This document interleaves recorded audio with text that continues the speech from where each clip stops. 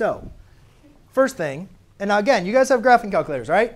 You can always check your answer using a graphing calculator. Please do check your answer with a graphing calculator. But I'm not going to give you credit if you give me some decimal from your graphing calculator. I want to see that you understand that if here is my angle, or my coordinate point in polar form, I want to see that you can give me this angle in rectangular form, x and y's. So again, what is this relationship? And we talked about this all last class period.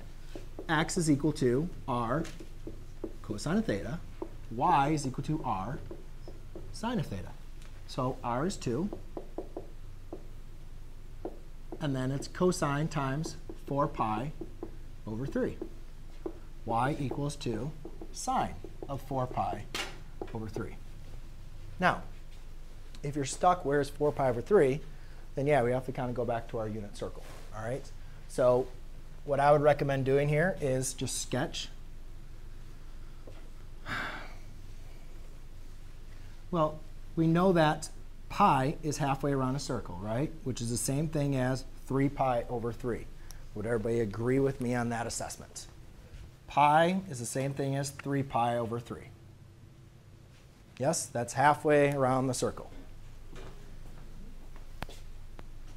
So if I'm at 1/3, if I'm at 4 pi over 3, that means I'm just a little bit 1/3 over. So therefore, that's going to be 4 pi over 3. Now you might say, well, what is that coordinate point? Well, that is the exact opposite of pi thirds. Because again, if you broke half of a circle into thirds, you'd have 1/3, 2/3, 3/3. So you're just going an extra 4/3. So pi over 3, what is that point pi over 3? Again, we need to know this first quadrant of the unit circle.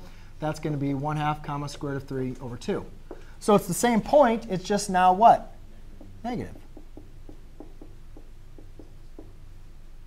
So therefore, x equals 2 cosine of 4 pi over 3 is going to be a negative 1/2. Y equals 2 sine, which is negative square root of 3 over 2. 2's divide out. 2's divide out. My x-coordinate is negative 1, negative square root of 3. That's it. Now, again, like I said, you could type this in your calculator.